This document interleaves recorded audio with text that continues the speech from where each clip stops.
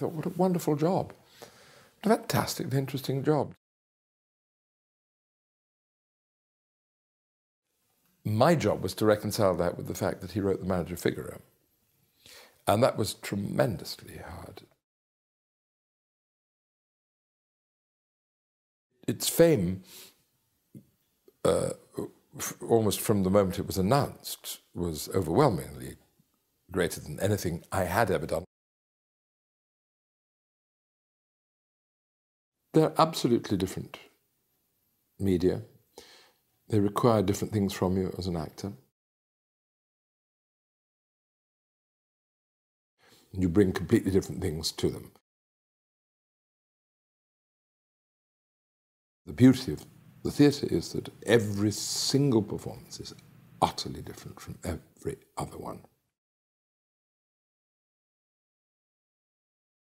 As a young man and a boy, I was extraordinarily lucky to see that fabled generation of actors, of Gielgud, Richardson, Olivier,